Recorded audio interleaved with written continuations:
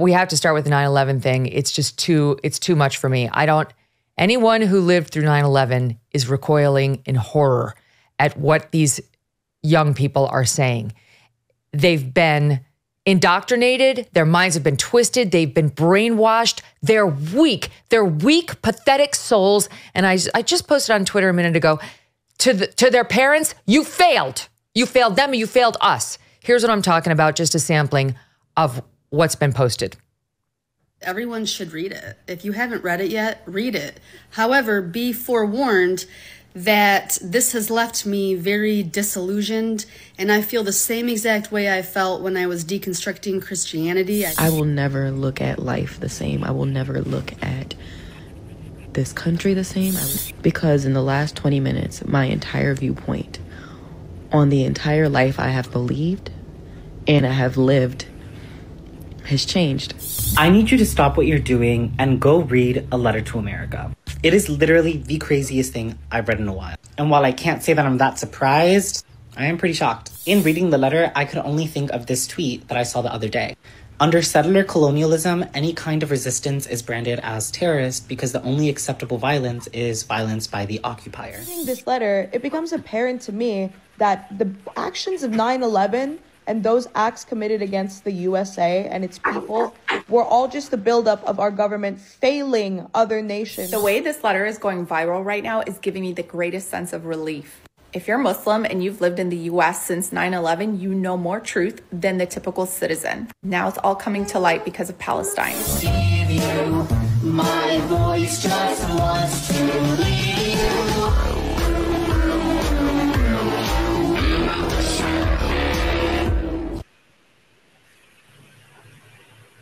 Unbelievable. Just a note to those morons. 3,000 Americans died on 9/11. 4 planes were hijacked thanks to bin Laden and his evil plan. Children as young as 2.5 were murdered on board the aircraft that took the lives of innocents who just went to work that day. And remember this man, all right? Let's talk about Kevin Cosgrove. To all of you assholes now posting your fandom for Osama bin Laden. Kevin Cosgrove was 46 years old. He was in Tower 2. He called 911 seeking help as the smoke was billowing into his lungs and he knew he was about to die. He had children, he had a wife, and he was utterly helpless because of that evil terrorist who you're now praising. Since you don't look at history, I'm bringing it to you. Here's Kevin Cosgrove's 911 call. Lady, there's 3 of us in this office. We're not ready to die, but it's getting bad. I understand, sir. We don't have all the apparatus there. I'm trying to let them know where you are. Amplifier, sir. We're smoke, really bad. 105, 2 power. All right, sit tight. We'll get to you as soon as we can. Yeah, keep staying up, but the smoke's really bad, man. That's all we need. That's all we can do. Where are you? What are you guys up to? We're getting there. Doesn't feel like it, man. I got young kids. I understand that, sir. We're on the way. We have everything, sir. I know you do, but it doesn't seem like it. You got lots of people up here. I understand. I know you got a lot in the building, but we're up on the top. Smoke rises. It's really big. We're on the floor. We're in a window. And then I had to barely breathe now. Can't see. Thank God to blow the wind from the west.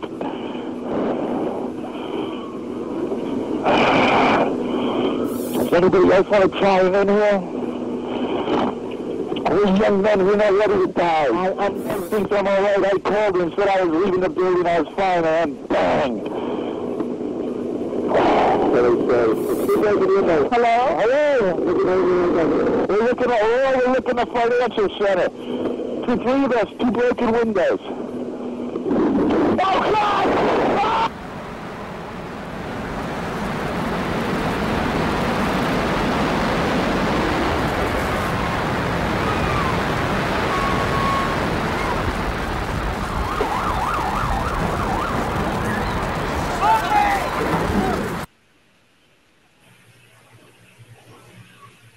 It's upsetting.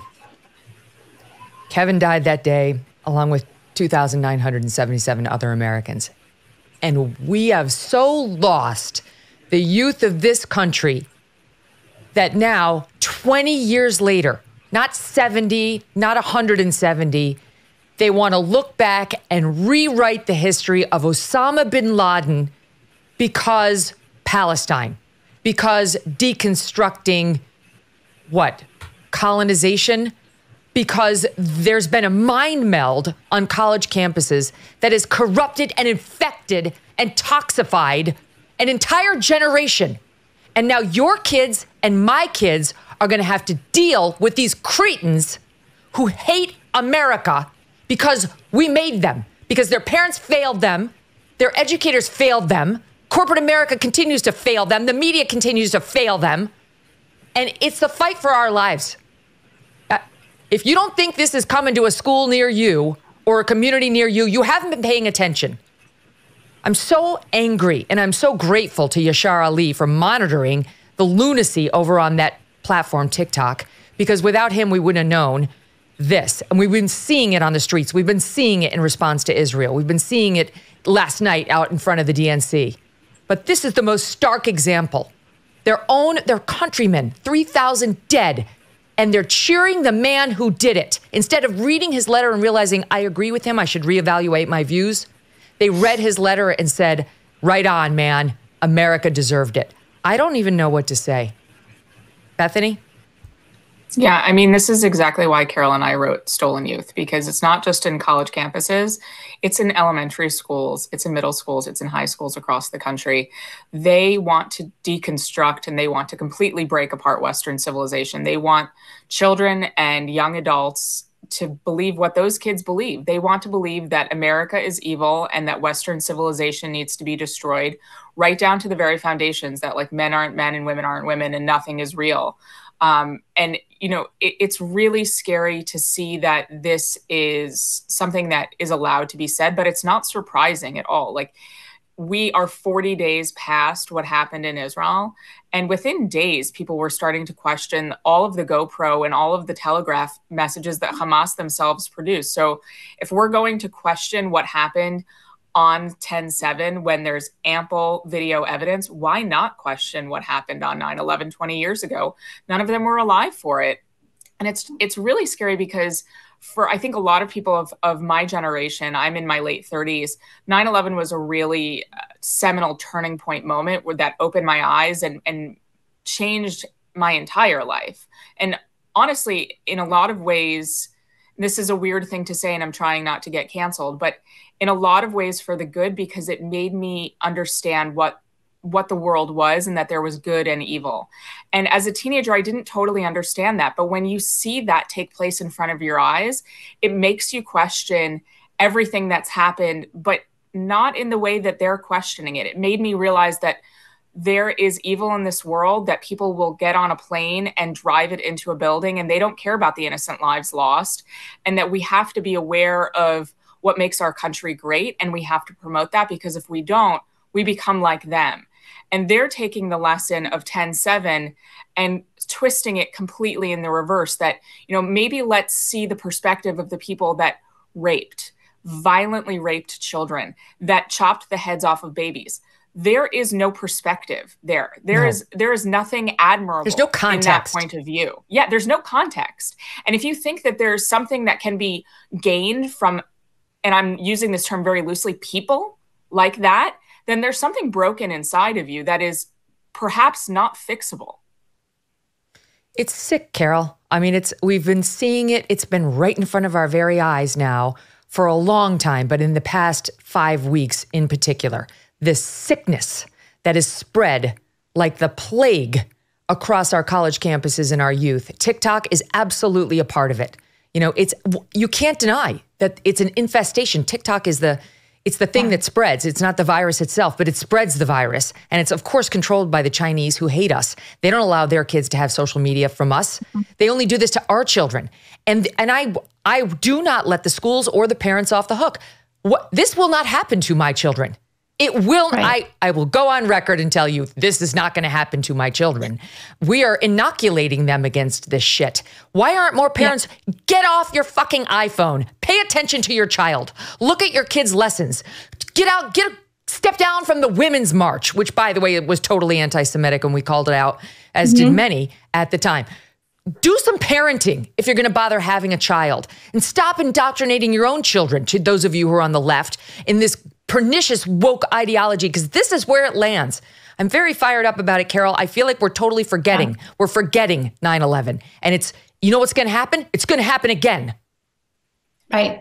I absolutely am with you. I'm fired up about this also. The idea that my children will someday be making excuses for mass murder is one that I just can't abide by. It's such an indictment of our education system that these American kids don't realize that they're born, I don't even think third base. They're basically born on home plate, and they've been led to believe that they live in this terrible country. I was born in the Soviet Union. I write this piece every year on my Americaversary about how grateful I am to be here, about how much I know that my life could have been so different. I make sure that my kids understand that. And I think just the luck that you have to be born in the greatest country in world history and think that you're somehow, born in a bad place and these are the colonizers or whatever nonsense. And as if these people wouldn't slit your throats, as if these people wouldn't fly you into a building on the airplane. They just found the body of a peace activist that Hamas had murdered.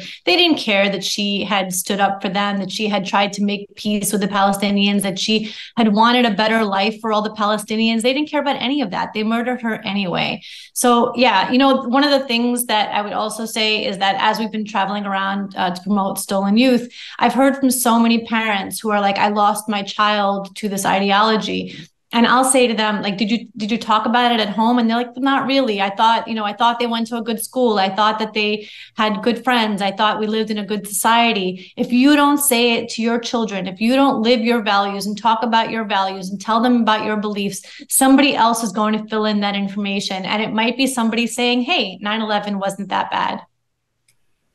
We're not going to repeat the contents of the bin Laden letter here, but suffice it to say, it's all about how terrible America is, and Israel and Palestine, like he was in common cause with the Palestinians. And then it went on. I guess they missed the part about how we're living lives of debauchery over here in America.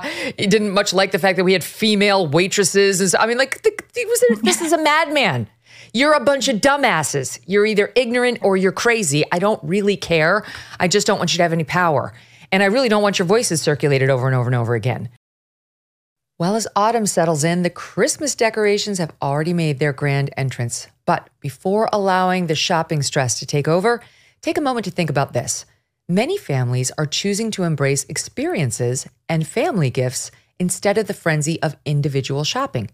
Now is the perfect time to order the ultimate family gift, a Michael Phelps swim spa by Master Spas. A Michael Phelps swim spa by Master Spas combines the benefits of a hot tub with those of an exercise pool. Michael Phelps swim spas come in a variety of sizes to complement almost any yard, even if it's a small one. Installation can take less than a day, and since it's heated, you can use it year-round in any climate.